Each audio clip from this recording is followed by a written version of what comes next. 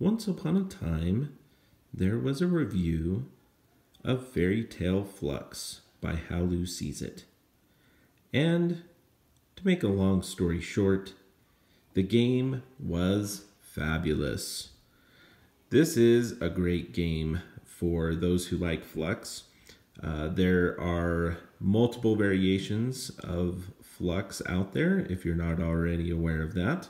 And this is just one of those many variations. It is a very well-established game, and there's been multiple themings from zombies to fairy tales. And this version, I actually think is one of the best versions for playing with kids, for, I think, obvious reasons, and also for grandmothers and grandparents. And I say that just because, you know, growing up, I remember my mom having many different calendars, yearly calendars that she had on the wall that were illustrated by Mary Engelbreit. And the artwork is awesome in this, but it's also just the theming, right? The fairy tale theming works really well with playing with kids, and playing with anyone really. Just they're very familiar concepts, whereas a lot of the other themes for Fluxx, such as zombies and all these other things, you know, if you're playing with a group of people, you may not have everyone who has that same interest, and they may not fully get kind of the theme of it. And so I think this is a safe theme, but I think it's a really good, really well done one. It comes across well in the cards, and the illustrations are just great. So I just wanted to show you a few of the cards. Basically, everyone should know, I'm kind of assuming you know the kind of main concept of Fluxx, but it's you start with a draw a card, play a card rules, and then the game changes throughout. The different goals of how to win the game, as well as different rules that impact the game and actions that you can play to impact collections of cards, and etc. So I just wanted to show you a few of these. You know, we have Happily Ever After, of course, meaning that you have the prince and the princess together. Kiss Me Princess, so the princess and the frog. And if you have these keeper cards, these certain cards in front of you, and the goal of the game is currently that goal, then you win the game. And so it's constantly in a changing, you know, state of flux.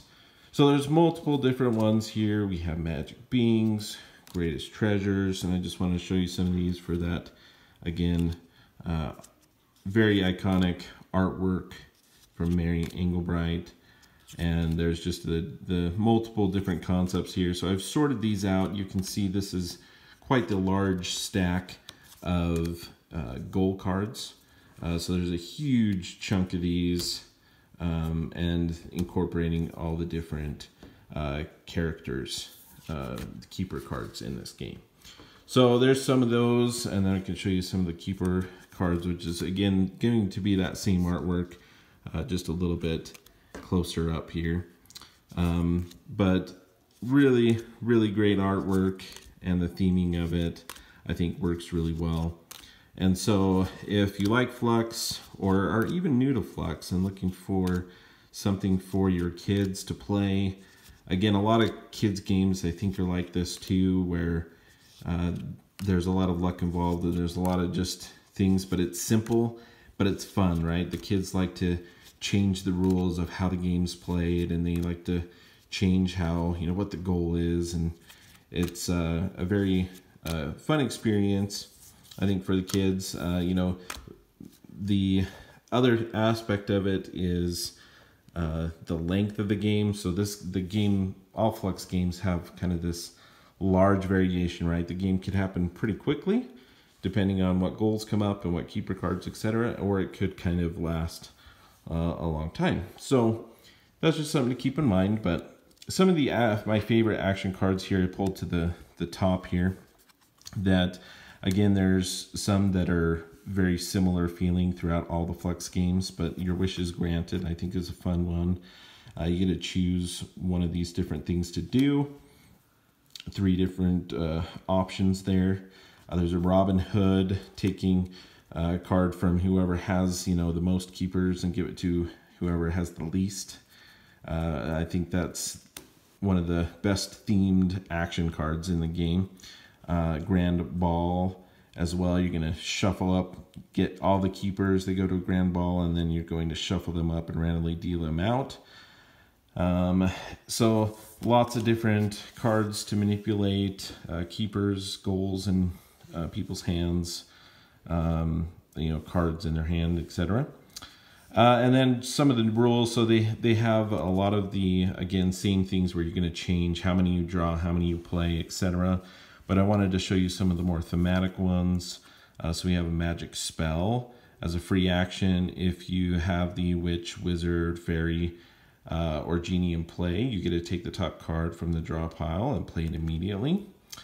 So that's kind of fun because it interacts with the magic related characters, the keeper cards, which I think is good. I'm a big fan of the ones that affect the goal cards, because again, I think one thing that lets the game kind of draw out at times is changing of the goal cards, and so I'm a big fan of anything that can kind of help with that.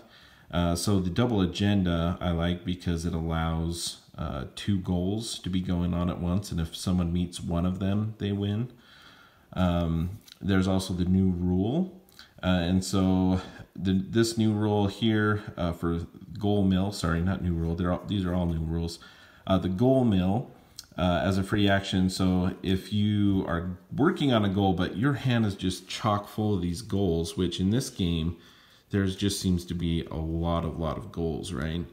And so we have a lot of goals. Well, if your hand is full of those, I like this because it allows you to discard those and then draw back into your hand that many. So those are the different cards that I liked from this version, as well as, of course, the great artwork by Mary Engelbreit makes this a great version of Fluxx for all ages, and I've really enjoyed it, and that's how Lou sees it.